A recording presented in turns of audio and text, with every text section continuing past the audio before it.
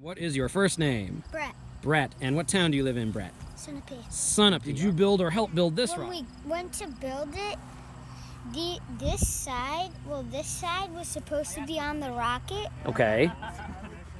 But still it's okay because the grain is still all... So did you do some of the gluing of the fins on there?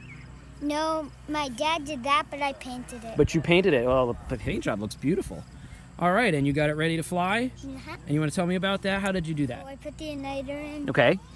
The launch plug under here, Yep. and then I put the motor in. And wait, did we put wadding in this? Oh, I don't know. Do you want to check? No, there's not wadding in there. There's no wadding. Uh-oh. Yeah, there isn't. So what might happen if there's no wadding between the motor and the streamer? It would burn. It would burn or melt, maybe. And then we'll get it ready to fly, okay? Perfect. Thank you very much.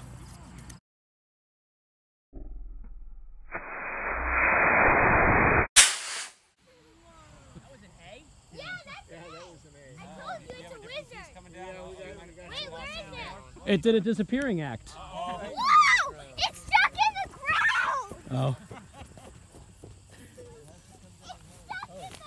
Oh. Okay, so what happened over here? It's stuck in the ground. Well, why do you think that is?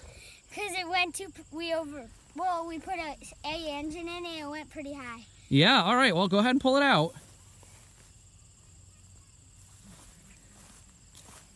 Oh my goodness. Oh, now look at that. It had a...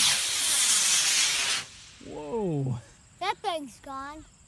Okay, so I think we figured out what happened. So we looked at the bottom of the rocket and what's missing? The motor. Okay.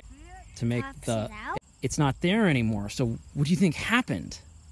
We put too much wadding in, so it was too tight and it didn't go up, and then it just shot the motor. The motor shot itself out of the rocket. You could also try just blowing it out, right? Just go...